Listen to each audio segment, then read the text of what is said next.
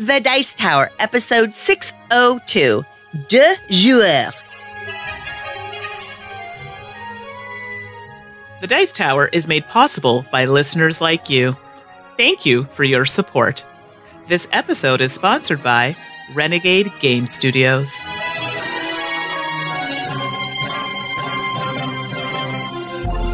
Welcome to The Dice Tower, a podcast about board games and card games, and especially the people who play them. In today's show, Mandi talks a lot of two-player games, including our app, and we get real about our so-called friendship. I'm Suzanne Sheldon. And I'm Mandi Hutchinson. Wait. I just had to talk about your French there. Le titre en français. C'est bien. I'm impressed. And I'm sure Merci beaucoup. Our French listeners will also be very happy. So that's wonderful. Thank you. That 4 years of high school French is really paying off now. And wait a second. What is this about our friendship? I don't know. We'll have to wait until the end of the show. Dun, dun, dun. Boy. Some of y'all getting kind of sassy in your questions. Let's just put it that way. Oh, boy. Well, welcome back to the podcast, everybody. It is The Dice Tower, a podcast about board games and card games, and most of all, the people who play them. Mandi. Yes? I have been seeing some notes online about people complaining that they're not going to be able to play games on a boat. And I'm very sad. Oh, could we potentially be talking about the Love Boat? The Love Boat. Oh, not that boat. Well, I do love games. Oh, if that's not the kind of love. Is that the kind of love you're talking about? Okay, so we must be talking about the cruise. Okay, I got you. So, for those of you who are interested in the Dice Tower cruise, which of course my biased opinion is it's awesome. You may have seen that it sold out very quickly. And if you haven't seen on the Guild or whatnot, don't panic yet. Jason's working very hard to secure a few more cabins. There is a wait list. Things happen in this schedule all the time. So definitely, if it's something that you want to try, jump on the wait list. Don't give up hope. Keep an eye on it. Okay? So I just wanted to, fingers crossed, because we want as many people to be able to join us as possible, because it's a fabulous gaming event. Absolutely. But I'm just recovering from Arizona Game Fair. Even, it was a quick convention over the weekend, but it still tired me out. All those games. Now you're headed to Ottawa? Ottawa. Yes, just Ottawa. Like, I find it's so funny hearing people who don't live here. They're like, Ottawa. Or when they say Toronto. Oh, no, we're not that proper. Ottawa. Ottawa. I guess I could pronounce it all different ways. All different ways. We know. The capital of Canada. Oh, some trivia for you there. So Vancouver's not the capital of Canada? Oh, my ears are bleeding. Quebec? Come on. Oh, no. So, all right. I am having a few conventions that I'm attending, or kind of mini events. Well, Ottawa Comic-Con's bigger than a mini event. That's not coming up till May 10th to 12th, but I will be roaming the halls with a friend who actually is also with media. And believe it or not, I'll be playing some games when I'm there. So if you see me, come by, let's sit, let's chat, let's play some games. And then Can Games is coming up on May 2-4 weekend. So that is our Victoria Day weekend, if I'm not mistaken. I do not believe that is a holiday in the States, but take some time off and come down to Can Games in Ottawa. And it's all about playing games. There's a lot of different types of games, RPGs. You just got your, regular board games, anything you want. But there's also some wargaming that happens too. And some of the structures and whatnot they have are amazing. So a nice, diverse kind of people that you'll see there. So I think that's wonderful. So I will be there for that entire weekend volunteering. I'm doing air quotes, which just means I'm in the library so I can play games with lots of people. So nice. That's my way to work it. Of course. So I'll be there. So hopefully you'll see some of you there, and I'll do a little reminder when we get closer to the date. Cool. And if you've noticed, I've interjected something into our notes there. What are you just bragging now? What the heck is this? I'm so excited. Okay, so it's not game related. I'm sorry. So you can just close your ears for a minute if you don't want to hear this, but I'm just so excited. I have never had a really good set of headphones, and I actually bought them for work, but I couldn't help myself, and I'm using them right now. They are the new Bose Quiet Comfort series. Oh my goodness. Dang, woman. Listen, I had to, sell a body part to get it, but they are... That escalated quickly. They were very expensive, but I have to tell you, the noise canceling is really good. They're comfortable. I'm in awe. Like I listened to an audiobook. Like I listened to Eric the other day in an audiobook he was reading, and it was just like, Eric, are you in the room? Hello. It was wonderful. So I just thought I'd share that with you. I'm just very happy to have tried really cool headphones. You're just trying to make me jealous. You're so cruel. That's okay. The guilt will set in soon enough, and I'll be like, maybe I need to return these. Mm-hmm. All right. Well, enough jibber jabber. And here's a question for you. Actually, yes. Here's an interjection. Oh. Who do you think is worse at segues? Me or Tom? Oh. Why are you hesitating? What? Come on now. Ouch. Okay. All right. Enough of that. Let's talk about some games.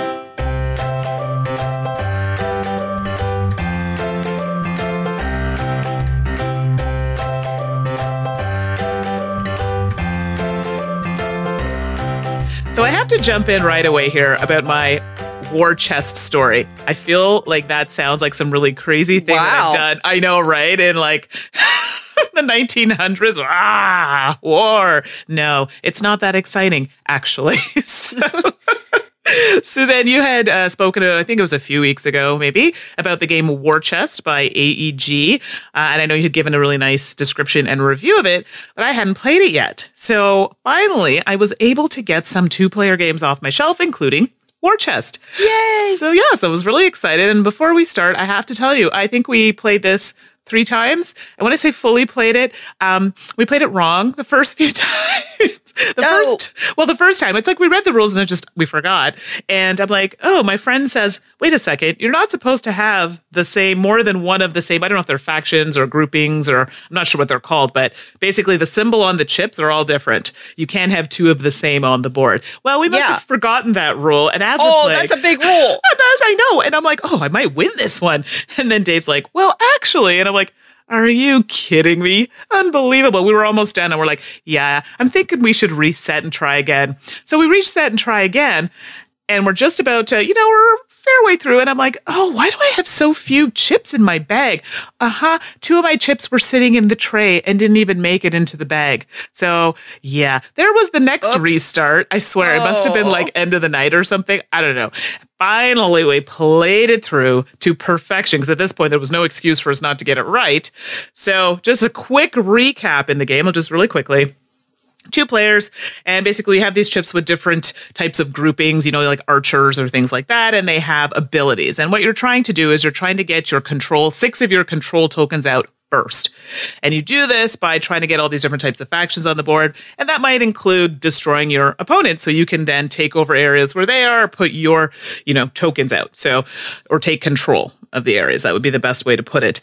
That's really it. And there are different things like recruiting, taking control. So attacking, moving. These are all actions you can take in the game. But you have a bag that's full of these chips. You get to draw 3 of those out at a time and then decide what you're going to do with them. So if you use it face down, you have different actions like recruiting.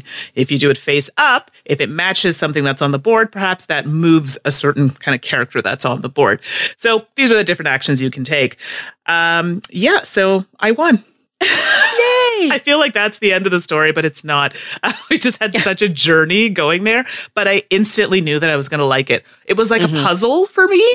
Mm-hmm. And that was how my friend felt as well. And he's like, it's not the type of games we usually play. Let's be honest. I played a lot of Euros, the worker placement type game. So it's out of our realm, but we knew, even playing it wrong the first couple of times, I actually think I'm going to like this game. And we really, really enjoyed it. So I'm thinking once I explain it to one of my friends at work, we might be able to squeak this out in an hour. Maybe. Oh, are you kidding me? Easily. Yeah. So I think the first game is more like rules explanation just for the other person. And then the next time we play it, I think we could definitely do it within lunchtime frame. Absolutely. Plus, it's not just the rules explanation, but it's really understanding it's not just the rules explanation and understanding your own units. Right. You have to understand your opponent's units too. So, part of the appeal of the game is that you can mix and match those and change them up, which adds a ton of variety in the gameplay. The potential downside, depending if you're time crunched, certainly could be sometimes you're going to have to learn those anew.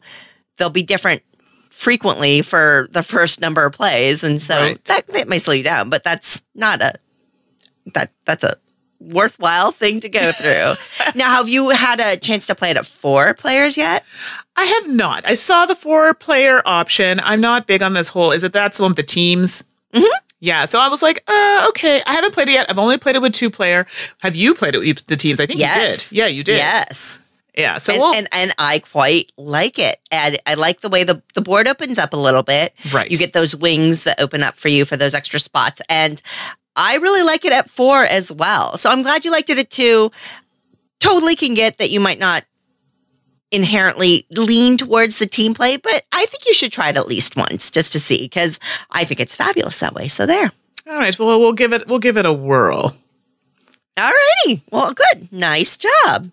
So you've heard enough of me talking. Why don't you start this time? I know I've mixed it up a little bit. How about you go with your first game? All righty. Well, I will dive on in with, God, my segues are so bad. I should have come up with something more clever. Let me climb on up. See, that's better. Okay. Walls of York. This is a game from Cranio Creations, designed by Emiliano Venturini, and the art is by Sabrina Miramon, and it retails for around $40 US. Wait. Is this the game we saw at Essen? And I was like, ooh, this looks kind of good. And you're like, ooh, this looks kind of good. But they weren't selling it, so we had to wait till we came back, and now you're talking about it? Is this the one? I think so. Okay, I'm excited. Yeah, okay. At Cranio's booth. And so I found it online at somebody, so picked up a copy, and here we are. Walls of York, you're going to open it up, and it comes with a bunch of tiles, like gridded tiles, and you're going to lay out 4 of these tiles so you have a board in front of you. Each player sets up with their own board, their own land, and then what happens is you're basically trying to wall in, hence the clever title, Walls of York. You're trying to wall in a specific region, because on these boards, there's a whole bunch of different icons printed, and ultimately you want to wall in the correct icons. The way this happens is that you roll 3 dice, and that is the King's Decree. And that determines basically how many of each icon you need to wall into the Walls of York. Okay. Yeah. Alrighty. Anyway. And then once you know that, there is this massive, I don't know how big this die is. It's enormous. It's comically large. This big red and white wooden die has, each face has 2 things printed on it.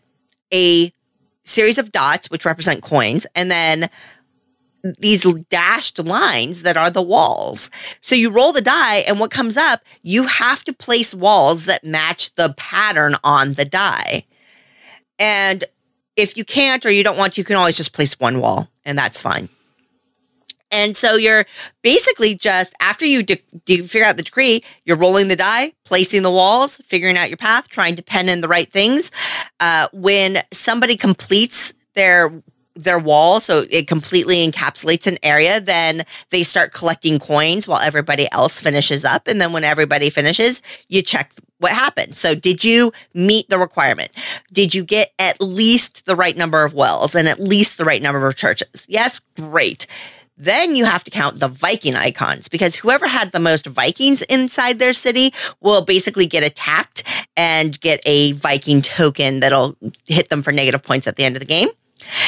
And then you count the coins that you managed to capture inside the wall, because that is actually what matters. The coins are the points. So you do this twice. It just plays in 2 rounds. You reset the decree, you re-roll the decree, and then you do the exact same thing again. You figure out who had the least amount of Vikings, and you get the king's favor. And then you count up all your coins. You lose points for the Viking, you get points for the king's favor, and you see who won. What's interesting to me, and I know people roll their eyes at me, and perhaps deservedly so, this feels like it should have been a roll and write game. It really does. Okay.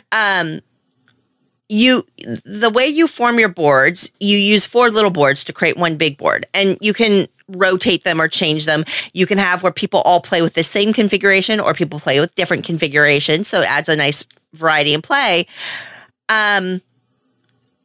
But then you're rolling a die and you're creating these wall lines on your board. And I can just see this thing. If I just had a piece of paper in front of me with a grid, I could just be drawing them equally as well. And that I lean towards that a little bit more because the wall pieces themselves are nice little molded plastic walls. They look like little castle walls. Interesting. The disadvantage is that they are slightly taller than they are wide, and they are very tipsy.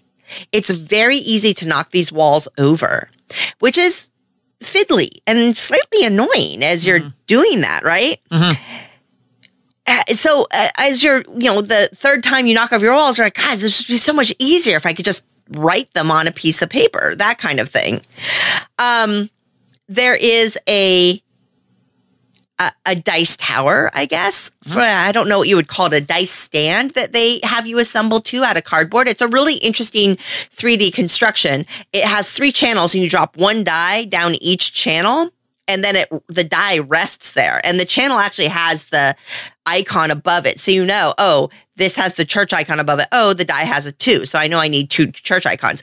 It works for what it is. That piece was incredibly fiddly to assemble. I cannot, it was very, very frustrating for me to assemble. But the good news is once you put it together, it just sits in the box fully assembled. You never have to touch it again. And it does its job fine. It seems incredibly unnecessary. I feel like the molded wall pieces felt unnecessary that way. But I think that this is something that my friend Josh, as we were playing, he mentioned that publishers are competing. It's hard to get eyes on games. It's hard. Right. So they add things. They add this really tall 3D constructed paper tower, cardboard tower for the dice. Is it necessary? No. Is it eye-catching? Sure. Right. And maybe that's part of what it is. So maybe it achieved its goal. They give you these cardboard frames. You have to assemble it every time. It's puzzle cut, and you have to build this frame, and then you're supposed to set your 4 other boards in there. Assembling the frame is actually fairly fiddly. They don't fit together great. You find yourself kind of squidging and squeezing and jamming things together to make them work. So ultimately, for our next plays, I was just not using the frame and laying my walls just along the edge, and it worked better. It worked just fine. So that wasn't a big deal. Walls of York, I liked the game. It was fine. I would definitely play it again, but it didn't stand out to me. Some of the fiddly bits were fiddly enough to be annoying. It's very light. It's very quick. And other than assembling those frames, it's a quick setup, that kind of thing.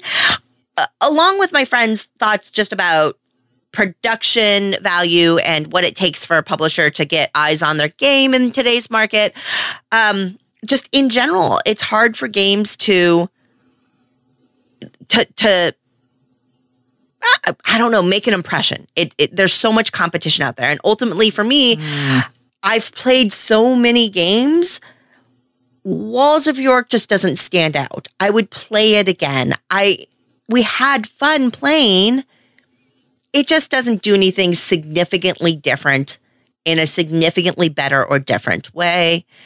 So, Walls of York, enjoyed it. Good game. I think I would like it better as a roll and write game. And we'll happily play it anytime, but probably this one, it's probably going to not hang around much longer. Okay, that's good to know, because it's one that I remember seeing. I'm pretty sure that's the one we saw at Essen, and I was like, oh, it looks interesting. And it's funny, it didn't look light when I was looking at it. It looked like it might have had a bit of crunch to it, but now that you're saying that, I'm like, okay, which is fine. I don't mind a lighter game, but there are a few things you're talking about that made me kind of feel, is it worth it? So, I mean, I won't know till I give it a try, but good to know. And I was also thinking of Game of Thrones the entire time you were talking about it, because you started talking about kings and walls, and well, I don't know. Game of Thrones is happening in an hour, so it's on the brain. So rather appropriate. There you go. So I'm going to jump in next to Targi. And this, oh yeah, it was something. It was something. Wait, what? Amanda Ann. I'm going to, yeah. Don't make me, look, we've disagreed on games before, and I've kind of just let it go. Oh. But if you trod upon my beloved Targi, we're going to have words, woman. Well, I'm going to just leave it at it was something. We'll leave it there. Oh my gosh. All right. I'm going to zip my lip. I'm very tense right now. Yeah. Let me get it all out and then we'll have a discussion. Mm-hmm. All right. So Targi is designed by Andreas Steiger. The artist is Taira Akitsu and Franz Vohwinkel. And the publisher is Cosmos. This retails for about $18 Canadian and $15 US. And for those who have not listened to the show before, these prices are taken from online. The Canadian prices are from Board Game Bliss, and the American prices I'm currently taking from Cool Stuff Inc. So just to give you an approximation, that's all that is. And it is a 2-player game, plays in about 60 minutes, and we're looking at some set collection and worker placement. So in the game, what basically you're trying to do is you're trying to win by getting the most points. Like any other game. And how do you do that? Well, you're building your own tableau, which is going to generate points on cards that you have, in addition to some endgame scoring that it might ensue, as well as points you may gain throughout the game.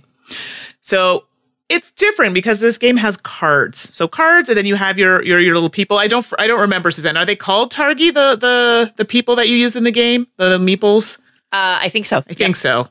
Yeah, so that's what you're going to use. And then you have these other kind of, I think they're called tribe markers. I could be incorrect about that. I've actually replaced my meeples with Totoro meeples in my set, okay. So I had to think about it. I was looking at your face, like, Totoros. You've definitely had this game longer than I've had. So, but yeah, then you have these tribe markers, but they're just kind of small markers that you'll use in the game as well. So what happens is when you set up the board, it's a 5x5 grid, and there's a border around it. And you'll know because these cards kind of have a border around them. So you know that these ones go around the border. And in the 4 kind of edges, there are raids. So in the 4 corners of this box that you're making, there are raids. And we'll talk about those because those are things you're going to have to pay once the robber, it's a little gray meeple that goes around, tracks the game, so to speak. When it gets to one of those squares, you're going to have to pay out. But we'll talk about that in a moment. So you set up the border, and then you're going to set up inside of the border the rest of the squares using cards that are marked tribe cards, and there are good cards.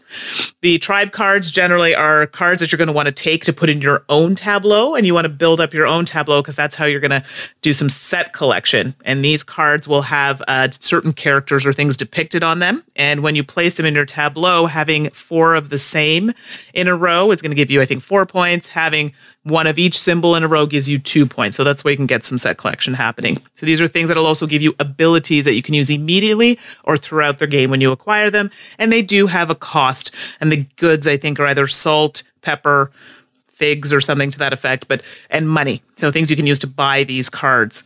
Then you have goods cards, which give you the goods that I was just talking about. So when you play the game, so once that grid's all set up, the little gray robber starts at the first tile, and basically nobody can place at that specific tile, which is unfortunate, but there is a card, that ability that will allow someone to do that. That may come up later. So the players take turns placing on the outer ridge of the board, and you'll see you don't get anything right away. That's going to get resolved after. Here's a tricky thing, and this came up a few times. You cannot place directly across from your competitor. I was like, What is happening here? It was so tricky. Happened so many times where I got blocked. So that was like, and I kept forgetting. And my friend's like, Mandi, you can't put that there. I'm like, what? And it happened more than once. Like, this is crazy. So it made it a little frustrating for me. So once you've each put out your Targi on the areas you'd like to place them, you kind of do this intersecting thing. So I don't know how you would explain that, Suzanne, but it's like your X and Y points. Yeah, that is hard. If you were to draw a straight line across and down, where would they meet? Right, where they intersect is where you're going to put those. Remember those tribe markers? That's where you're going to put them. And you've got 2 of them. So it may happen where you've placed your Targi that you don't get 2 intersections. You may only get 1. And basically that card is one that you're going to either action or keep, in addition to the cards that your Targi are in front of on the periphery of the gaming area. And you take turns actioning all of those. So that was really fun. I had a really good time using the card called Caravan, which literally just said flip the top card of the goods pile and you get those goods. Use that one quite a bit, but yeah, it's great.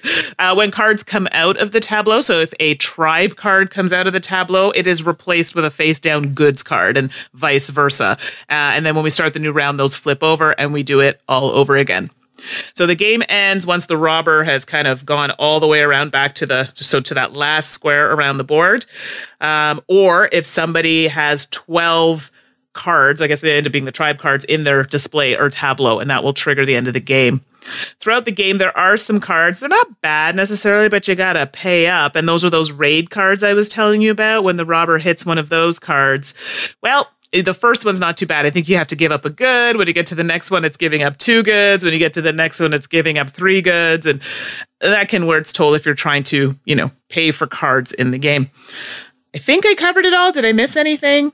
No, I mean, that's the general gist of it. Yeah. So, yeah. And then when you go to scoring at the end, basically you're scoring the cards themselves have points on them. They have some end game things that might happen. You also have points that you may have acquired throughout the game. And then your set collection, so the different things you got in your row or the same will give you points. Yeah. So, man, Targi was something. It was something fantastic. It was so oh my good. Gosh. I had you going, didn't I? Had you going. I was trying to think of ways I could gain. I'm so relieved and happy. No, you don't understand. It was so good. And I feel bad that I had never played this game before because technically I was going to save this for a shelf staple because it's 2012 or 11. It's somewhere around there. Yeah, sure. But I couldn't wait. Definitely qualify. We both, my friend and I both. It's just that good. It was so good. Like it had like those tense moments and those frustrating moments where like, oh, I can't go here because I'm across this person. I'm like, well, I'll go here. Oh, wait, no, I can't do that either. So it was just that whole reworking of what you had to do on the spot. And I'm like that type of player. So for me, it was just played right into that for me. And it was such a close game. I think our score ended up being like 30-35. Like it was so close. But we both felt like we were doing different things to get where we were trying to go. And it was still working. Do you know what I mean? Obviously, mine worked a little better because I won. But I liked the fact that you can do different things and still have an impactful game.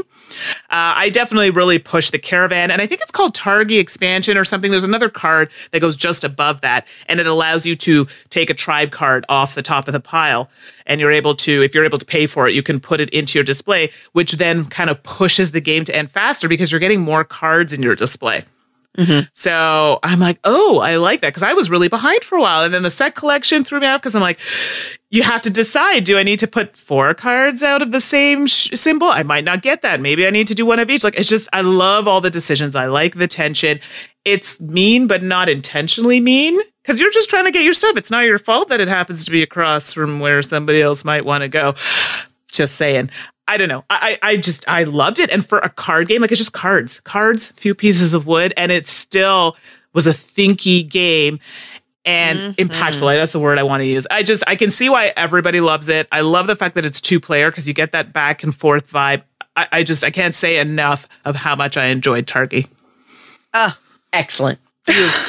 You are a wise woman.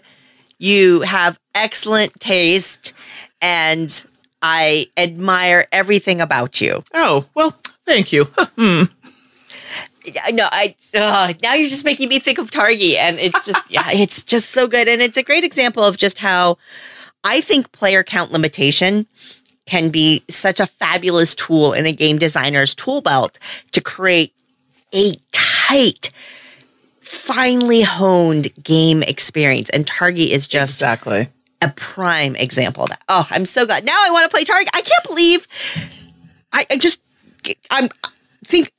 want to play Targi with you now. I will put it in the bag. Noted. Alrighty, well, switching gears to something a little lighter.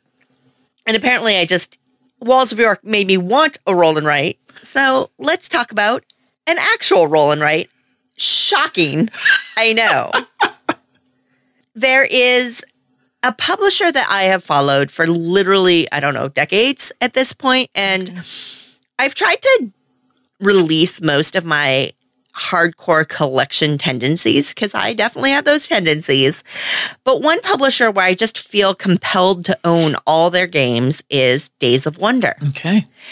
And then Days of Wonder goes and says they're going to make a roll and write game. And I about lost my noodle. I just flipped out and was hungry for it, of course. I was so hungry that knowing it was going to come relatively soon, I could not wait for it to hit the States, and I ordered it from France. Oh, my goodness. So I could play it a couple of months earlier than I could get it. It was a decision. It was a choice. So Corinth, as said, it is a roll and write game designed by Sébastien Pochon. The art is from Julio Cesar and Cyril Dojan. Publisher is Days of Wonder. And I paid €15 for it, so that'll put it in the $20 range in the US. And, that's typically where roll and writes are hitting. They're hitting between like that $20 and $30 price point. So, Now, what people may or may not know is Corinth is really a roll and write application of an older game called Ispahan. Okay. Yspahan by Sébastien Pochon. So basically they took this game and realized that there were elements of it that they could, I don't know if you want to use the word streamline or alter or however, and make it into a roll and write game. So Corinth is really Ispahan, the roll and write game. And what this is every player is going to get their own sheet. There's one like little shared stripy board that has the markets on them and a bunch of dice. You are going to roll the dice and then put them on this action board or market board. Whatever the highest value is, those will go on the top where the gold is. And then you work your way from the bottom with the rest of the dice. So the lowest value goes in the low row, then the next higher, and the next higher, and the next higher. What that means is that there's often market stripes that aren't activated the way that they have you lay out the dice. At first, you may be like, whoa, what's going on there? And actually, once you get into it, you're like, oh, that's quite clever. Great. Roll the dice, allocate them. You can, if you're the active player, you can pay to add some extra dice into the mix for that round and that only you can use, which is quite handy. And then you are going to, I guess, draft, for lack of a better term, the dice. So you have a couple of choices here. You're going to take all the dice. So let's say you rolled 3 threes. You're going to take all those threes off the board and you've claimed the threes. And then whatever action or market they aligned with, you're going to take that action. So maybe the 3 is aligned with the green market. So you'll mark off a certain, if you pulled 3 dice off, you'll mark off 3 of those market spots. Well, what if 3 happened to be the lowest value that you rolled? Then it's on the bottom with the goats. And then you would get goats. Wait, oh, okay. I thought you said ghosts, but you said goats. Like, goats. Okay. Got it. Just checking. Exactly. Then you would count up some goats for that. And that's fairly standard roll and write. So basically you're filling the market spots, and then the first person to complete the market spots can get a bonus. And then when you complete whole sections, you'll get points at the end of the game for filling those in. Goats give you some flexibility in the future that we can talk about. Or you can take the dice. So if I took the 3s, and instead you can mark off 3 spaces. You can use your steward on this other section of the board that has like paths on it, that has like a little, not map or grid, I guess. And you can move your little steward around to these different spots to try to collect bonuses and points through that movement. So dice are rolled. You're going to draft dice. You're either going to use them primarily to mark off market stalls or move your steward around to get bonuses and points and things like that. You play a certain number of rounds and then high score wins. And that's the whole game. It is very light. It's very straightforward to play. There are some extra things. There's some buildings you can buy with gold and goats, and those buildings can give you points or bonuses, things like that. But not a lot else, not a ton of complexity. But, Mandi, sometimes for whatever reason, even if you can't super quantify it, a game just clicks. Yep. A game just works. Absolutely. And for me, Corinth just works. It's not the most complex thing in the world. It's also not the most simplistic thing in the world. It finds a nice line of throw it on the table, play a quick game. You're still working your brain. You still feel like you're making interesting choices. You are dealing with the randomness of the dice, as you often do in a roll and write game. And you have fun. And you feel satisfied at the end of the game. Now, is it blow your socks off? I've played roll and write games like Metro X. Just blew my mind as I played it. Or Welcome To, things like that. I will say Corinth doesn't blow my mind, but I will say I absolutely loved my plays of it. It's just delightful. That little board layout with how those dice get allocated, the first time you play, you very quickly realize, oh, that's interesting. It's very random, but it's interesting. So yeah, Corinth is just a delightful roll and write game. I really like it. I know that some people have complained that the camels in Isfahan have been removed, and now we get goats in Corinth, which to some people is a downgrade in mammals, but I think goats are lovely, so I have no complaints there. Okay, well, that's good to know. I do have a question. I've seen it online. Is the box large? It looks big. Oh, right. Yeah. If you take a photo of the box without context and knowing Days of Wonder, you're going to expect it to be that pretty standard. Like literally some people call it the Ticket to Ride size box or the Days of, like they're it's like Xerox for photocopiers, right? The Ticket to Ride size box. No, Corinth is in a much smaller box. Great question. It's probably like 8 by 8 inches. Okay. That's not bad. Cover. So yeah, it's in a small, thin, portable box. Okay, good to know. One that is also on my list, so I'll just have to take a sneak peek at your copy. I'm happy to share. So now we're going from Corinth into the Star Realm frontier. So let's talk about terrible segues. That one just crashed and burned into the Milky Way. So. Well, it's fine. It'll be good fodder. All right. Just don't say anything. Nobody will ever notice. That's right. Wink, wink. Okay, so this is designed by Robert Doherty, Darwin Castle. There's no artist that's been listed, and the publisher is White Wizard Games. So it retails for about $18 Canadian, $15 US. It's considered a deck builder, cooperative, take that. And the player count, well, it's going to vary in this one. So you can go anywhere from solo up to, I think it's 6 or 7 players, if I'm not mistaken. So yeah, this one's quite different than the original. So the gameplay for Star Realms Frontiers, for the most part, the base is the same as the original Star Realms. For those of you who don't know, it is literally one of the deck builders. Like this is the one everybody knows because everybody plays the app. Thank you, Suzanne, for getting me addicted to that. You're and welcome. Everyone else. You're welcome. Oh yeah, and in Star Realms, basically, it's like a trading card game, but it's kind of mixing that in with the deck building, and you are attacking. You are attacking your competitor with using ships, bases, and you're also able to acquire money from these cards where you can buy from a trade row to kind of strengthen your hand. So like a deck builder, then these cards will also allow you to trash cards, to make that deck nice and formidable for your opponent, if you will. I really enjoy the bases that can go up because they can kind of help protect you. They have some bases that protect. I think they're called outposts. And then they have ones that don't protect you. So they can come and straight attack you versus having to attack your bases first. There's different types of factions. And I find the different types of ones you choose will depend on kind of the type of attack or play you want to have. I'm a big fan of the blobs, the blob faction. I don't know. They seem a little more cutthroat. Well, not the most cutthroat, but I like the way they work. So it's one of my favorites. For those of you who've never seen it, it's the ones with the little green kind of circle on them. So those ones are fun. So basically you play those until someone loses all their authority. So authority is basically like your health. And once that's been decimated to 0, you lose, the other person wins. And that's the general gist of the game. Now, in Frontiers, a lot of that is the same, but they have a variety of ways that you can play.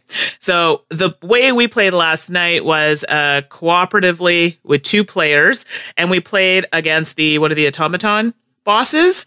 So if those of you familiar with Hero Realms, it kind of had that feel with the kind of boss. So basically, we're doing the same kind of playthrough where you draw 5 cards in your hand and then you play them out, and it may have some damage that you're giving the boss in this case, or you're buying some cards, and then it move to the next player, and then the boss gets to go.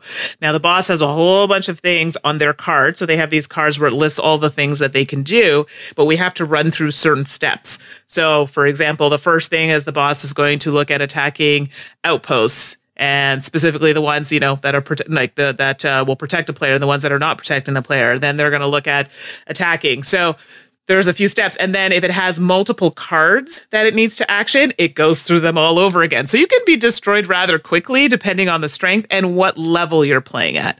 We ended up playing on easy, which I think was a bit of a mistake, because we actually end up taking 3 turns each before the boss hits, and then it takes a turn for the first start of that round. And I found that was maybe a little bit too much for us. We probably could have swung down to veteran, but we were scared. So we were like, let's just try it on easy first. And I had not played it cooperatively like that before for Star Realm. So we enjoyed it, but I definitely think we should have amped up the difficulty level. I had also played a different version, so not with the bosses. I think we played the Hunter, and it's with 3 players that we had played it. And basically, you're trying to get the last person out, sort of thing, literally hunting the other players. But the base gameplay is the same. So it's just on who you attack is different. So because it's 3 players, right? So that's where it changes a bit. So they have a variety of different ones in there. I think they have another one called Free for All. They have one called Hydra, and obviously being player versus player just in a different way. They also have something new called the double ally ability. So if you're familiar with the ally abilities, remember I talked about the whole blob faction. So having one in play and then pulling out another card that has that same symbol on it is going to activate something else on that card that may have that kind of blob symbol. Ooh, I get this too. Now they have the double ally ability. So you can have the single, and then underneath that, there's a double. So it has 2 of that symbol, meaning you have to have another card in play. 2. So instead of just having the one, you need another one with that faction, and it will also trigger that ability, which is fantastic. So it's like more damage. Hello. Or more money, depending on which one you go with. So, or health for that matter. So, overall, this one is different in the fact that it gives you a variety of ways to play. And I like the fact that you can choose to do it cooperatively, player versus player, but you can also now incorporate groups, not just 2 players playing. So I'm a big fan of Star Realms. So for me, this was obviously had to go in the shelf. I have the humongous box with all the Star Realms stuff. So yeah, I'm a fan. And I'm not even, I don't even really care for deck builders that much, because this is like a straight up deck builder. It doesn't have anything else with it, just deck builder. And I love it. It's just so much fun. It's a quick play. And I think that's what it is. It doesn't overstay its welcome. I really enjoy that. And I have a lot of fun. And I still play the physical one. Even though I have the app, I still play the physical game.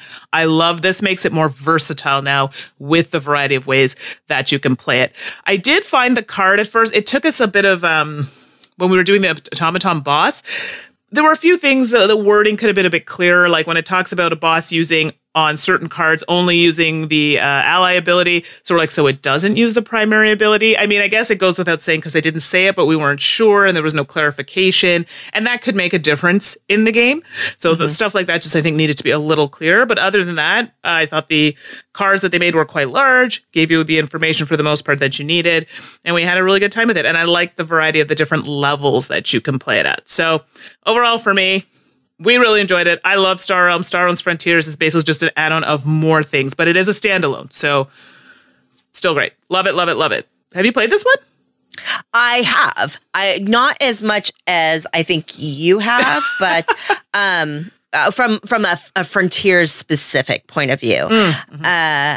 And right there with you, sister. Star Realms is evergreen for me. I just love it. I like Hero Realms a lot too. And I actually like that one of the things they're doing, and I think Frontiers does some of this, right? You mentioned it earlier, is I think that they learned from Star Realms when they developed Hero Realms. Right. And they did some really great things with Hero Realms.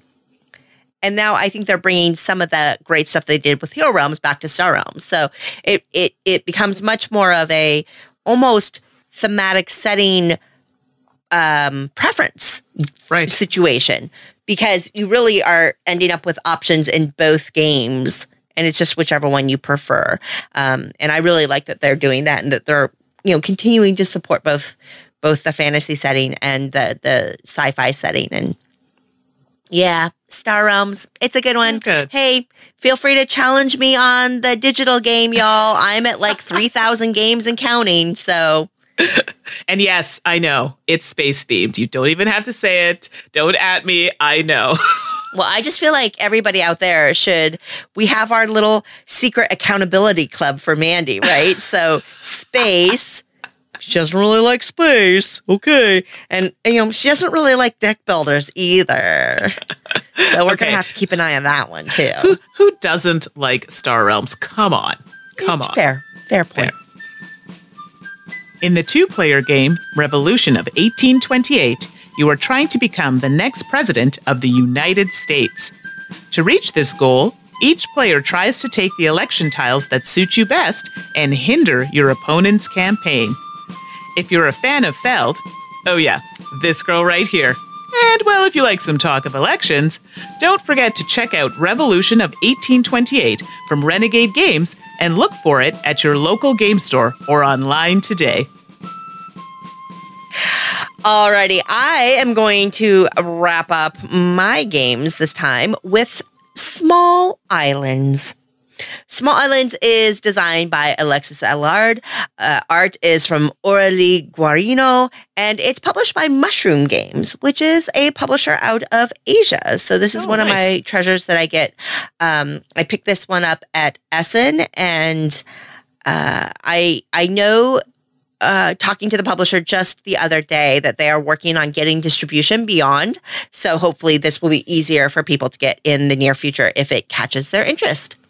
Small Islands is a tile laying game, and it's going to look familiar to other tile laying games where you have tiles that have water or land on them and in different configurations, and you're going to be putting them out and very, very typical ways. Water has to align to water, land has to align to land. All the illustrations have to kind of line up, and then that's a legal placement. One of the charming things about this game, the rule book specifically says you're not allowed to place tiles over the edge of the table because the world is flat and the edge of the table represents the edge of the world. Oh, wow. That's intense. And that just made me laugh. I just love that line in the rule book. It was very funny. Oh, my goodness. But it does actually matter, because if you play this on a smaller table, you're going to have a different experience than if you play it on a larger table. Because what you're doing is you're playing to a communal board or a communal tableau, and you're creating your own little archipelago, this whole little world of little islands. You're going to, at the beginning of the game, you're going to be dealt some little goal cards, and you're going to pick one for this round, and then you're going to pick one to save for next round. And then the third one gets discarded. And then you get a little hand, you get 2 tiles in your hand, and then there's some laid out, and then you just start playing tiles. Okay, on my turn, I'm going to draw a tile and play a tile. So I'll draw a tile, so I have 3 in my hand, and then of those 3, I can play one legally on the board.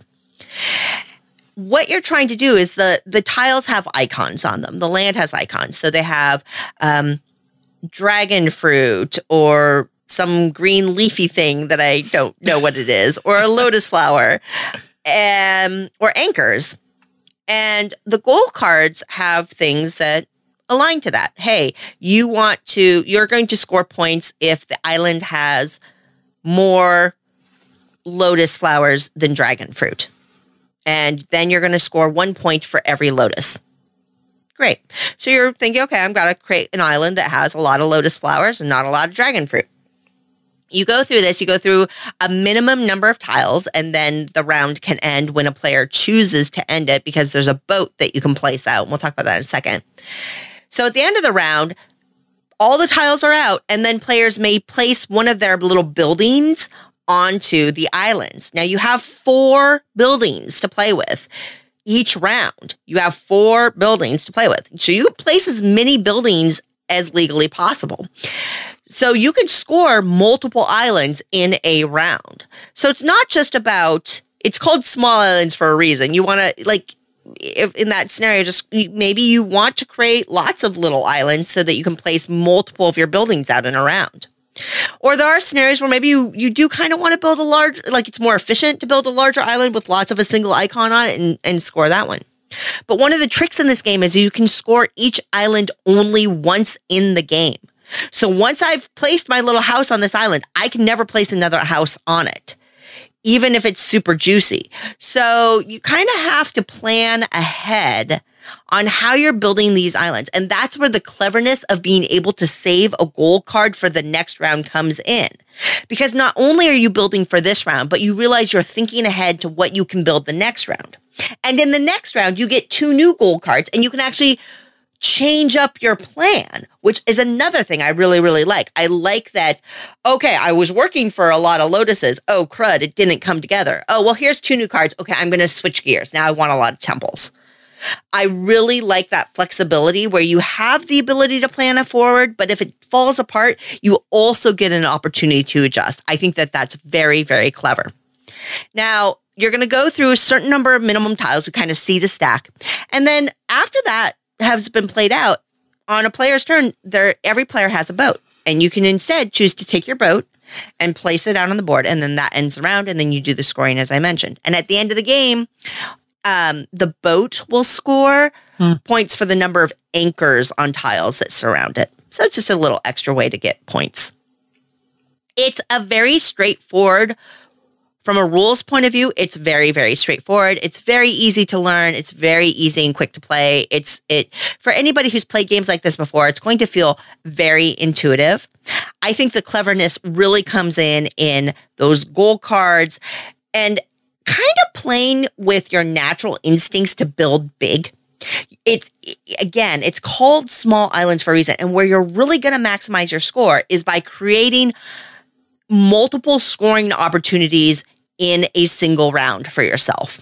If you're only scoring one house in a round every round, you're not actually doing that great, likely. So thinking in that dimension, planning ahead, really hosing your opponent. The other thing that oh my God.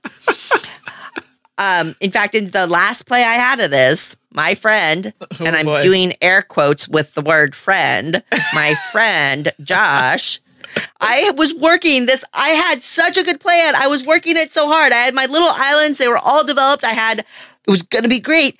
And then Josh connected the 2 separate islands and I had already scored one. And by connecting my unconnected island with one I had already scored a house on, because you can only put one house on every island, I couldn't score the thing I'd been working on the entire round. Oh, no. With one tile, he completely hosed me. See? Let's just say we had words. Friendly words. Sure, we'll go with that. But to be fair, I could have seen that coming. I should have thought ahead. I could have closed it off earlier. I was getting greedy. And that's the game. And that's what I really like about it. So Small Islands for me, it's a very nice tile laying game. It has just enough different in it to make it stand out. Like we were talking about, Walls of York just doesn't stand out in my head. Small Islands stands out for me. It just has enough little twists to make it delightful. The other thing I will just mention is that there's a lot of tiles in the game, tiling. There is like random little art bits on all the, like just different art everywhere. So maybe this tile has a little school of dolphins swimming around, or this tile has a kraken, literally like a big kraken coming out of the ocean. There is a tile, and I actually took a photo of this and shared on my social media because I was like, oh my gosh. And I played this game probably 5 times now. I'd never seen this one before, but I was playing with my friend just this last game. There's a Millennium Falcon. That's awesome. Like a little teeny tiny Millennium Falcon landed on this beach. Now, I won't talk about the licensing rights here, but from a player point of view, it was absolutely delightful to find that little art Easter egg. So Small Islands is a simple rules tile laying game that has just enough clever twists in it to make it stand out and extra enjoyable for me. So it's a real winner, and I definitely hope Small Islands gets picked up so that more people can enjoy it. Well, there are some wonderful things that grow on small islands, like flowers, perhaps. But that's not the name of the game I'm going to talk about next. It's called Seikatsu. But it has flowers in it. Yes. That's close enough. And birds. So close. Almost there. Very close.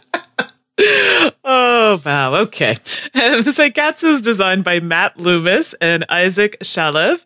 Artist is Peter Woken and published by IDW Games. This ranges about $35 Canadian. I couldn't pinpoint a price online for the US, but I believe it is about the same price. It plays 1 to 4 players in about 15 to 30 minutes. And we're looking at a game that looks at pattern building, set collection, and some tile placement. So in Seikatsu, again, another game where you want to get all the points to win. But basically, strategic placing is going to help you here because scoring happens in a couple of ways. So let me tell you a little bit about how the game is kind of set up and plays. So ideally, this game, looking at it, you think it plays, and we'll get into what I think about this, 3 players. And you kind of go, how do you know that? The way the board is set up, it's kind of split into 3 colors. And this is because you're going to need to see a certain perspective. So you're going to have to view the board from where you're sitting. So if you're the green player has a certain way of looking at the board. And if you're pink on the other side of the board, it looks at the board at a different angle. And then I think the other color is blue and it looks at the board through a different angle. And in the middle, there's like a little kind of pawn circle and then around it some circles where you're going to be placing your tiles. It's hard to picture, but it kind of gives you an idea. So there's a nice bag full of these tiles. They are really nice and heavy feeling. And each player, I believe you end up getting, is it 2 tiles? I'm trying to remember off the top of my head. I think so. Do you remember off the top of your head? I think it's 2 tiles. I don't. It's been a while since I've played. I know. It's like I played it the other day, but in my brain, there's just so many games in there. So you get tiles in your hand, and then from the tiles in your hand, you have to place one on the board. Now, there's already a few that have been placed on the board, and you have to place beside one that's already there. So on the tiles, there'll be different types of birds, and then there'll be a ring of flowers around each bird. Okay. Okay. So this is where it gets a bit confusing. During the game, you're trying to score matching birds. You're ignoring the flowers, sort of. They are going to matter at the end of the game, but they do not currently matter for scoring. So when you place a tile, so if there's a blue bird on the board, you may want to place your blue bird tile that you have in your hand, place it beside another blue bird that's existing on the board.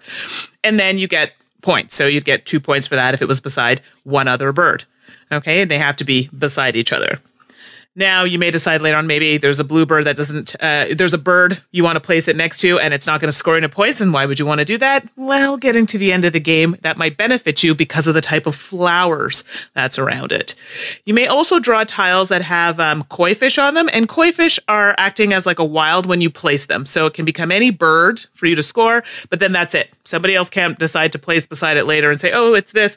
No, once you've placed it, that wild kind of is gone for that moment. So you play out all your tiles in the game, so until everybody's placed out all their tiles, and then scoring at the end happens. Now, this is where your perspective matters, and this is where the flowers matter. So let's say I'm the player who was playing green. I kind of have to look for my side of the board, looking across at the rows from where I'm sitting, and this is how I'm going to score. And you want to score points based on tiles that are beside each other from your perspective in their corresponding rows with the same types of flowers. So if you have lots of flowers that are white in your row, the same type. So if, for example, you had 4, that's going to get you more points. Off the top of my head, I think it's like 10 points or something to that effect. So the more you have in a row, I think you can get up to 6, if I'm not mistaken, around there, depending on the row you're looking at, which can get you, I think the highest you can get is like 21 points in a row. So that's really good. Those little koi fish that I said didn't matter after you'd place them, well, they come up again now, and you can make them any flower you want if they appear in one of your rows. So basically you go through, I don't know, it's 6 or 7 different rows, but you go through all the different rows and you score them from your perspective to get your points. That's literally the game. So it's hard to explain, but I think I gave you a general sense of it. Mm-hmm. I like this game at 3, the way that it looks like it's designed to be played. Mm-hmm. You can play it with 4, which is a variant, and that's where it's kind of like a team effort, and it kind of brings me back to the other game that we were talking about in teams, War Chest, right? So it's that sort of thing where you can play with teams. And I've seen it played with teams, and it's fine. I just like my own area to kind of work with in this type of game. And then it also plays solo. So if anyone's interested in solo version, it does play that as well. The pieces for this game are excellent. The tiles with the birds and the flowers, very nice quality tiles. I thought that was well done. I did have a bit of an issue with the pictures of the flowers specifically. Some of them are hard to see because they have some that are like a light pink and then some that are like a lilac kind of color, and they're very close. So even me, I'm like, oh, I'm having a really hard time discerning which is which. So I think they could have used a bit more contrast with that to make it a bit easier to discern the different types of flowers. But that's a minor thing for me to pick on, but it is important if you're trying to, if you can't see it or you can't tell the differences because, it matters where you place these things at the end of the game for flower scoring. It's a simple enough game because I taught it at a convention, and I'm trying to think. There was like some young children I had taught it to, but they picked it up. Like they understood it, and I was able to sit with them, and they were like, oh, they enjoyed it. It was fast enough that they weren't bored, and it wasn't too complicated, but then parents and adults and other people can still play it, and we're still finding it interesting. And for me, I thought that was cool. And I really like that whole perspective. Like you could be helping someone out. It happened to me so many times. I'm like, wait a second, I just placed that there. That doesn't help me at all. It's now, it's getting me points now with the birds, but it is helping someone get like 21 points at the end of the game. So I like the fact that there were multiple things that you had to consider when placing. So overall, I really enjoy this game. It's been on my shelf for a while, and I've definitely tried to pull it out when I can to introduce it to people who have never played it. And it's always gotten a really good response. So that's Seikatsu. Nice. Have you played this one? I have. Yes. It's been a while, and I think what you're saying resonates in terms of you have to pay attention to a lot of things as you're choosing what to play, and that directional thing, and that it is really definitely a optimal 3-player game. So, and it sure is beautiful. Let your fingers do the walking in. Tap that app. All right, so we're going to roll into an app, Tides of Time. I know the game well. And this is by Portal Games, designed by Christian Kula. And there are a few artists here, so obviously we want to name them all. So here we go. Tomas Jajuszek, Chris Otrowski, Dan Pello, Blake Brodinger, Artur Sadlos, and Rafael Sisma. So there we go. Oh, I hope so. I tried Nicely my best. Done. So there you go. So tell us a little bit more, Suzanne. What else do we need to know about this app? Oh, sure. So for Portal Digital released this. Portal Games is branding their own digital stuff now, which I think is super cool. And you can find it on iOS and Android. So I think you have it on Android, right, Mandi? I do. I have it on Android, yeah. Okay, and great. And I have it on iOS. And I noticed the price seems to be slightly different on the two platforms. So they're both around $5 US, but in that zone. We'll just say in that $5 zone. That works. For those of you who aren't familiar with Tides of Time, this is a 2-player drafting game. I sense a theme today with 2 players. Exactly. It's almost like we named our episode after I know, right? 2-player drafting is really an unusual concept, I think, overall in games because a lot of drafting depends on the passing. If you're just going back and forth, how do you make that interesting? And so for Tides of Time, it's a drafting game. It goes 3 rounds. There is a thing where you, at the end of the round, you get to save 1 card for future rounds, and then you discard 1 completely out of the game and then add some new cards in, which I think is very, very clever. Right. So it's very, very quick, and it's basically about set collection because each of these cards will have, most of the cards will have an icon on it, and then a way that card scores points. So maybe the card has a leaf icon on it, but the way it scores points is it gives you points for every crown icon you have. So you take the card and you put in your tableau, you've got a leaf icon, and now if you get crowns, you'll score points with it. It was an interesting setup when I saw it come out, a while ago now in real life. And I've played this a lot in real life. It was just so quick and easy to play. And that kind of unique 2-player drafting concept is really cool. So now we have a digital version of it. Huzzah. And overall, I think it plays very, very well. There is a tutorial, so it will teach you the game and the interface. It's not super complicated. There are some idiosyncrasies to it, though. But there's no rules in the app, which is kind of a bummer. And I hope that they update and add those just so you can reference them. And right now, there's no online play. So you can pass and play in person, which I think works very well. Or you can just play against the 3 different levels of AI, which have some distinct difficulty ramps between them, but everybody feels differently about AI. A lot of times an AI beats me. I see people online talking about how easy the AI is. So I wish. Your mileage may vary from AI, but there are 3 different levels of AI, and I've played all 3 of them, and definitely a noticeable difference, I think, between the difficulty of them. So now, Mandi, you've played this in Android, so... Yeah, so I have no idea what the iOS one looks like. So I personally didn't have as much issue in this particular game not having the rules because I went through the tutorial and I found it was easy enough for me to capture. I can read the cards. However, it's nice to have the rules for clarification, but it wasn't a sticking point. You know how some games it's like, okay, no, I really need the rules to kind of read through it and understand it. I like that I could jump right in, but to be fair, I've also played this game outside of the app. So if someone needs rules to read, yeah, that definitely is something to look for. So in the app, I like the whole, I don't even know how to explain this. When you play a card and it just goes, it kind of builds that building in your atmosphere area that you have. So you play the card and it has, lights it all up and kind of throws it into the field and then pew, there's a building there that kind of matches what the card has. And then it shows like a stream of color. So I guess whatever color the faction is or whatever the symbol was on the card and links it to, the building that it's kind of getting the points from. So I thought that was nice. I like that kind of visual feed when I'm playing a game. I'm like, oh yeah, this is connected. This is going to get me points. I liked that.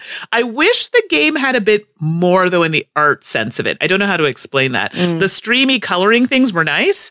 But other than that, I didn't really get a nice feel in the game for the environment that I was in. There was a bit of a disconnect. I don't know how to explain that. If that makes sense. I think that so I think you nailed on one of the biggest points of this game. And I think it'll be divisive. Right. There's a lot of ways they could go. And the way that they chose to go is exactly what you said. You play a card and instead of seeing the card represented as a card on your screen, you get a building. And then along the side, you'll get an icon reference of what you've scored. So you still have the critical information in front of you, but the visual representation isn't physical cards, isn't rectangular cards. And I actually, it took me a moment to get used to. I was kind of unsure, but the more I got into it, that color stream thing that you mentioned, Mandi, I ended up really liking that. That is a very nice little touch. Yeah. I think the art thing you're referencing, at least the way I process it, is the art in Tides of Time is beautiful. In the card game, each card is a lovely work of art. They have basically taken those buildings, and each building has unique architecture to it, and they're each different, which is a nice touch. They don't necessarily inherently represent how they score what they are. It's just a very pretty building. Right. And that's okay. But what you lose by moving the art out of a card, moving that building off of a card, rendering it in 3 dimensions, and then placing it on essentially a grid, a board, is you lose the setting. Right. You lose the atmosphere around it. And so the board, I'm going to call it a board, the digital board, the area that these buildings are popping up on, it's kind of sandy looking and it has some art around the edges, but it's a tan, sandy grid. You can even see faint grid lines on it. And then the buildings plop down and then the buildings are very pretty. Right. But what you lose is all that surrounding art, all that setting art that all those buildings come from on the card. So I think maybe where you're losing that. Yeah, no, I was going to say that's exactly what it is. I feel like I'm losing it because it's so pretty. Like you see the card going, oh, this is nice. And, if you've played the game, the art's really nice. And then it goes into that very plain, basic, sandy kind of area. And the building itself is nice. The color streaming it. And then everything else is kind of just very plain. And I think I lose that. And I'm the type of person, I like to be involved in the game. And that really pulls me in. That might not matter to some people. But that for me, that's important. But the game itself, I mean, it's easy to do, easily explained. And I like the fact that I can easily play it. I like playing games against AI. Yes, I know. People think you're so social and oh my goodness. Yeah, no, I actually like playing against AI. So for me, sure. I find some of them difficult, but I don't mind, it's just for me to get out and play the game itself. But overall, I enjoyed the game and I like that they were trying to do. I do miss that kind of that visual appeal with the environment of the game, but I did enjoy it. Okay. Well, for me, I understood what you were saying about missing that atmosphere. It didn't bother me. Mm-hmm. After I adjusted to kind of the presentation of the buildings concept, totally doesn't faze me at all. And I can understand where you're coming from, but it doesn't faze me. I will point out that there is an odd thing in the iPad. So I've played it both on my iPhone and the iPad. Okay. Where when you select a card, after you go into the second or third era, some of the card can get cut off by the edge of the screen. And it's an odd, it's getting more and more challenging to create apps because there's so many different screen ratios coming out that it's very hard to accommodate them all. And so I have a lot of sympathy for developers. But unfortunately, in my phone, it plays great. But even though it's small, in my iPad, you can actually go deeper into the eras and you'll find that the way the curve of the cards in your quote unquote hand actually will, the cards on either end will be cut off by the screen. I think that's completely fixable and hopefully it gets updated. And it's not a deal killer for me, but something I found, something I noticed, I would really like, of course, online play or something like that. I will say pass and play is delightful. And one of the benefits of Tides of Time is it's very quick. So this is the kind of thing you play with a buddy as you're standing in line for the movie to start, or as you're sitting for the movie to start. You just pass it back and forth and play a quick game with Tides of Time. And I think it works very, very well for that. So for me, I really like it. I like Tides of Time in person. I like Tides of Time in the app. I think it plays well because of the way the icons are laid out. After you get used to it and you know what they are, which is pretty easy to do.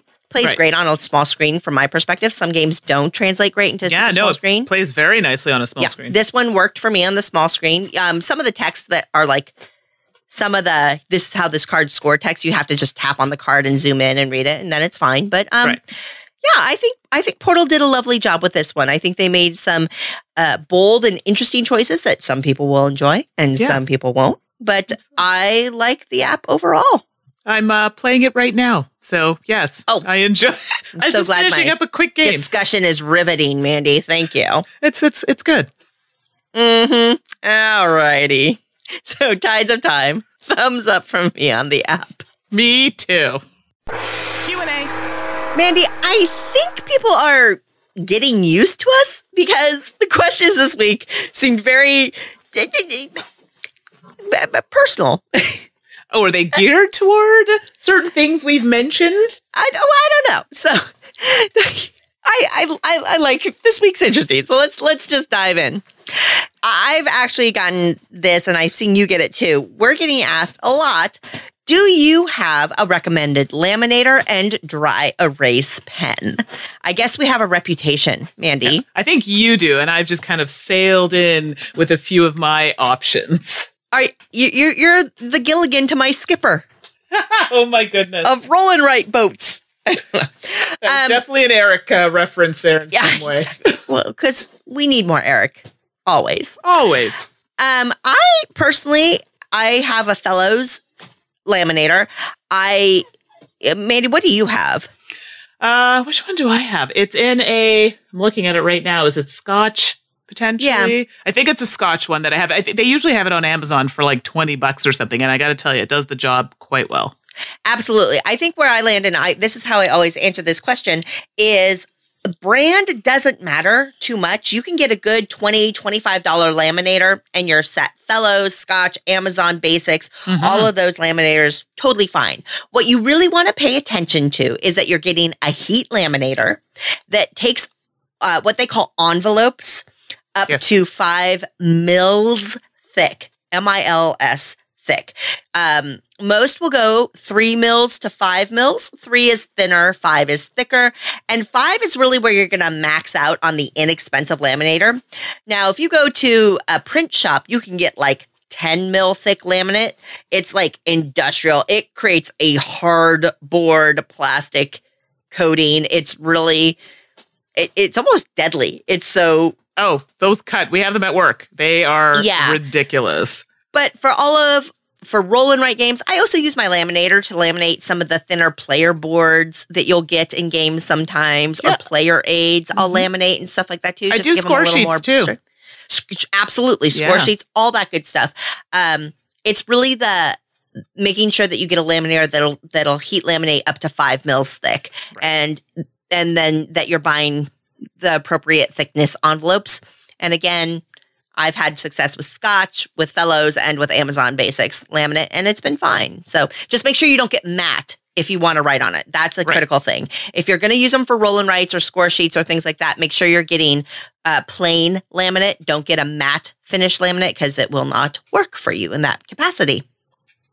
Now, Mandi, I do have a strong opinion about pens. Oh, I got the pens I'm using are the ones you recommended. So you have at her with this one. Okay. So when it comes to roll and write pens, and I want to point out, I didn't just find one and went with it. I tested pens. Oh my goodness. So I ended up really liking the Staedtler Lumicolor correctable pen. The things I like about it, it has a fine tip. So you can just write nicely with it. You can write a finer line. Your drawings are crisper, your lines are crisper, that kind of thing. It has an eraser in the cap, which is a nice thing just to have a little eraser on hand whenever you need one. I find that it doesn't smear very easily. Once you write, it dries quickly. And then if you brush your hand across it gently, it will not smear on you, which is a really nice detail. And also, as long as you're not crunching down on it, the pen point will stay sharp. It'll stay at a nice point unless you're really grinding down on it.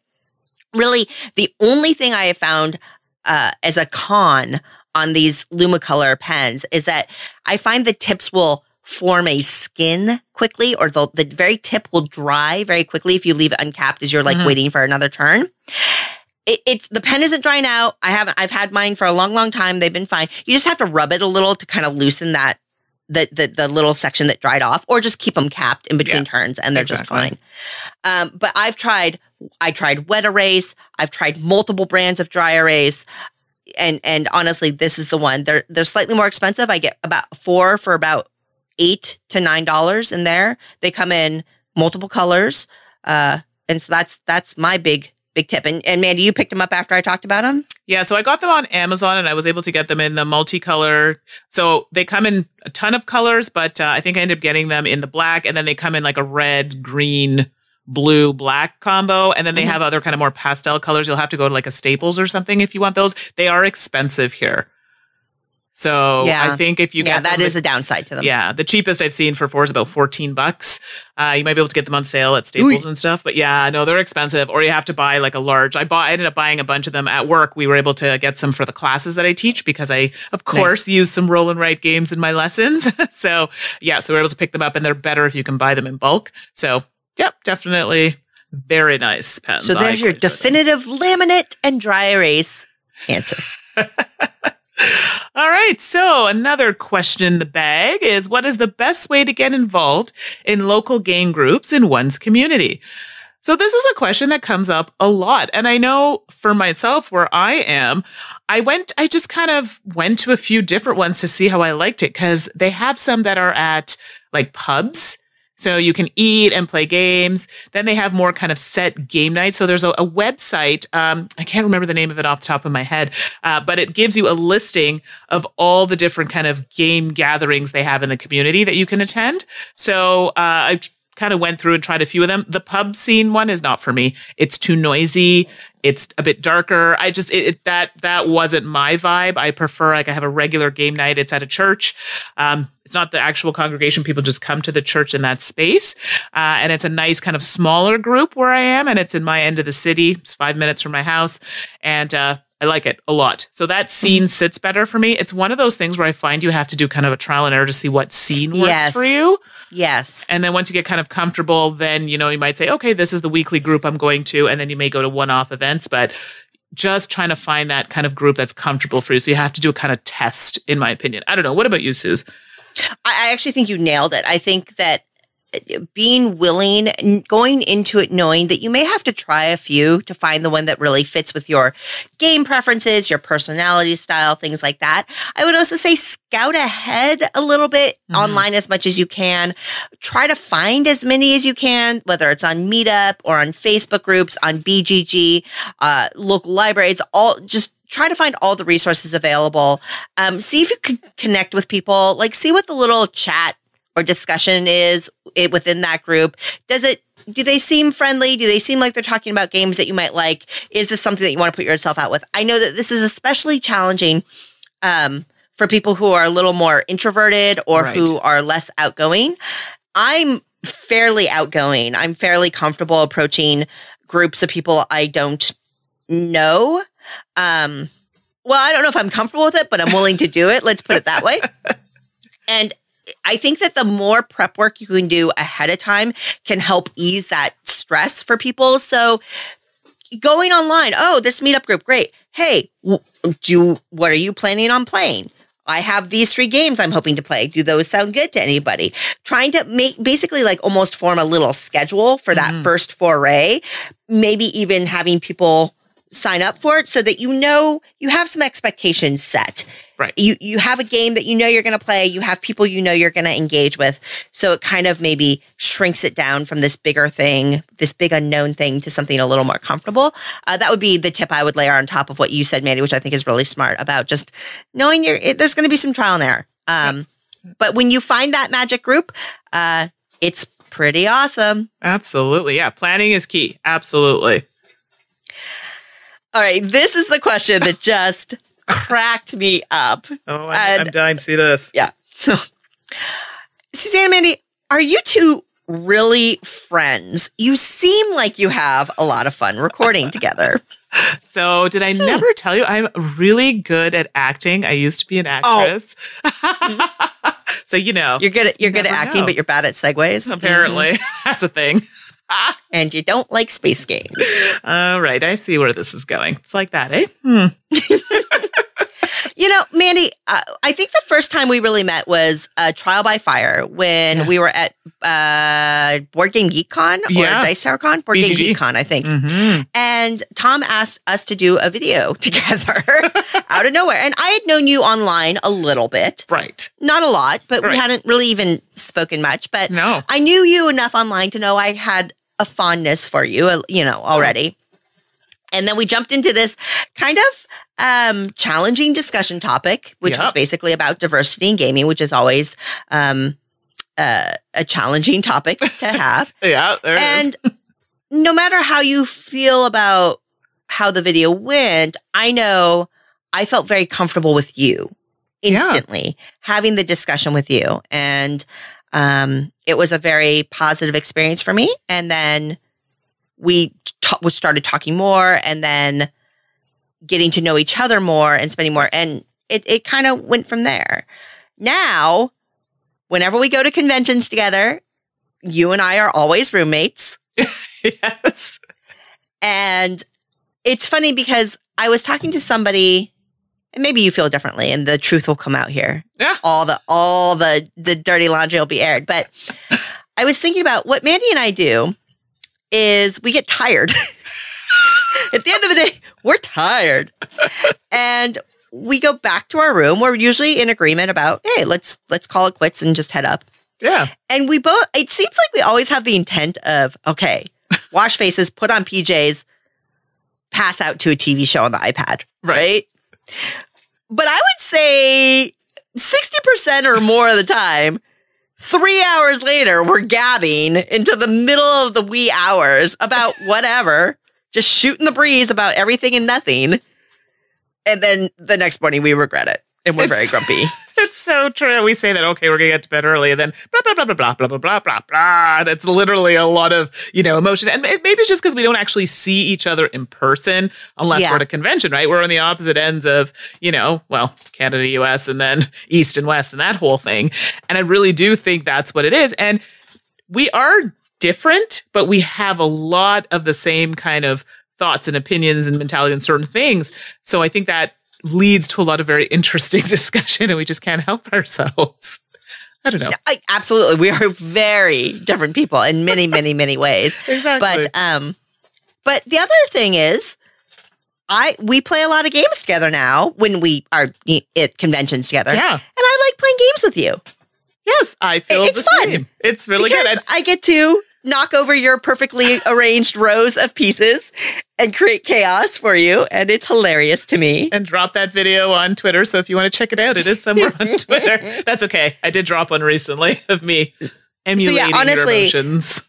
Gaming the Dice Tower talks about this. It's about the people who play the games. And without a doubt, I have many friends in my life that I've met through gaming, and it's a blessing. And absolutely, Mandi is not just a friend to me, but she is a close friend to me. And we're separated by distance, but it doesn't matter in the age of the internet. And I'm very lucky and happy that we get to go to conventions together. So I get to see you a little more often. I see you more often than some of my local friends, to be honest. Actually, we're kind of forced to from a time perspective. No, seriously, I see you more than my best friend who I've known forever and a half. I kid you not. It's hilarious. But absolutely, I agree. Exact same sentiments.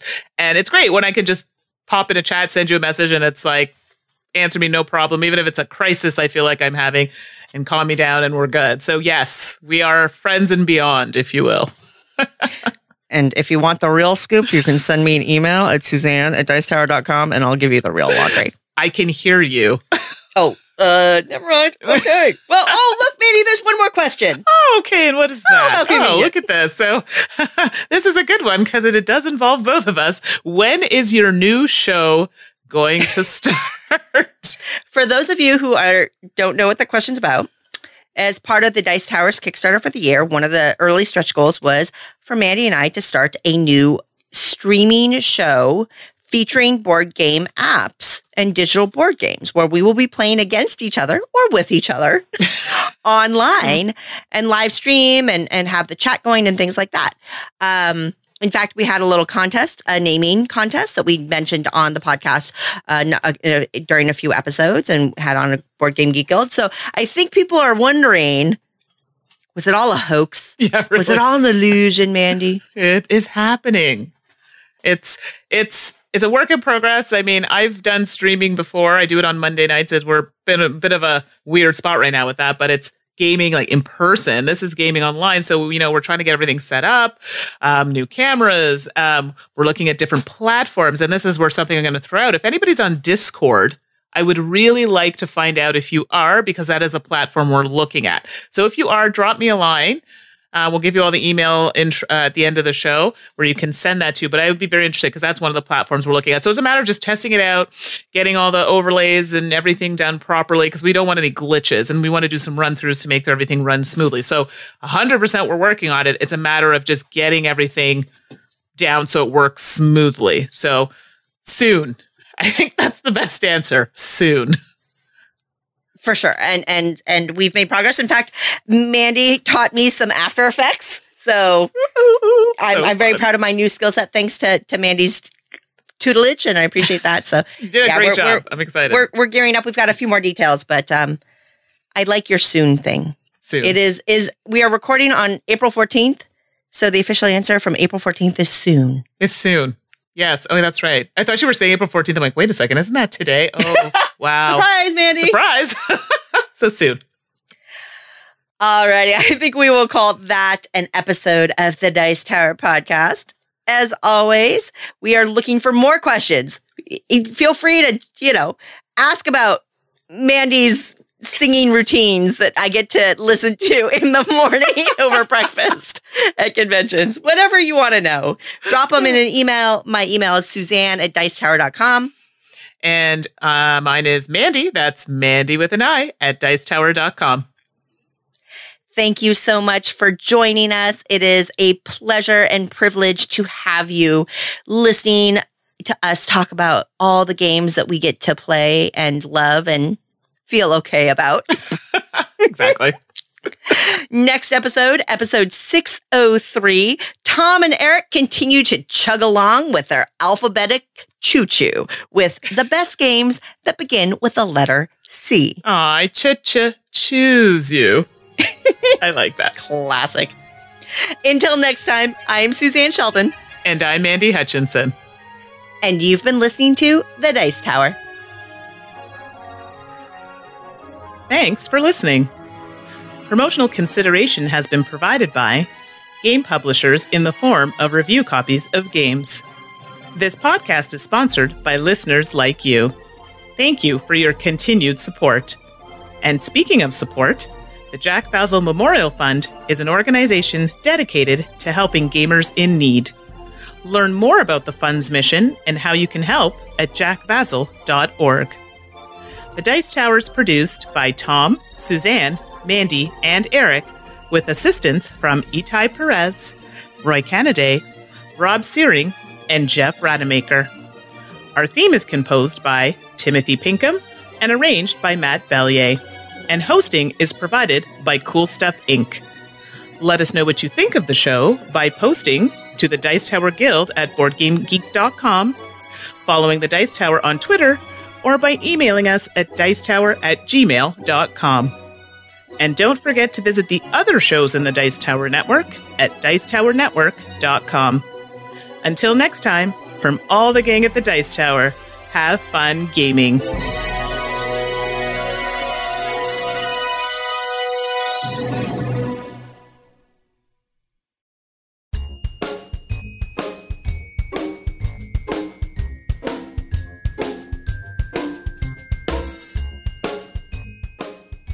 All right, it is that time again for Two Truths and a Lie. So let's jump right into some of the things we wrote from last episode.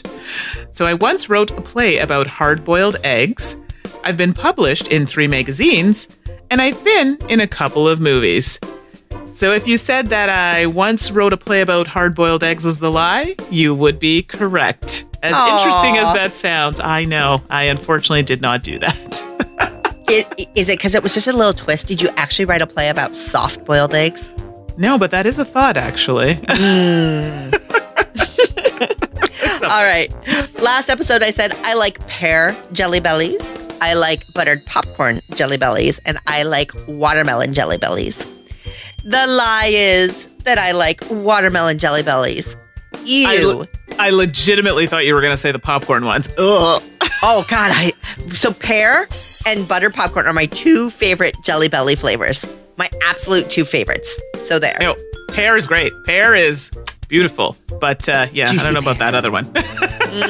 Watermelon. Bleh. Oh, boy. Right. Differences of the Jelly Bellies. All right. So for this week, some fun ones for you, and I'll go first. I rarely use my air conditioner in the summer. I watch a lot of the Graham Norton show. And I had a friendship end over a game of Uno. Whoa.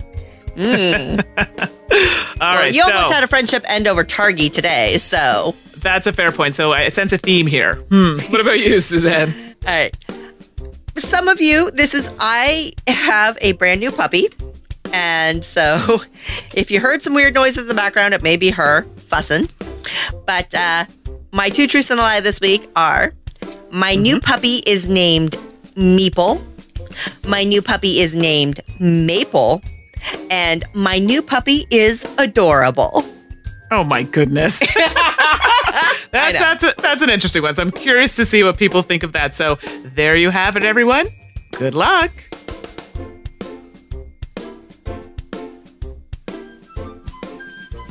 Thank you to our sponsors at Renegade Games Studios. Check out Revolution of 1828 and all the wonderful Renegade games at renegadegames.com.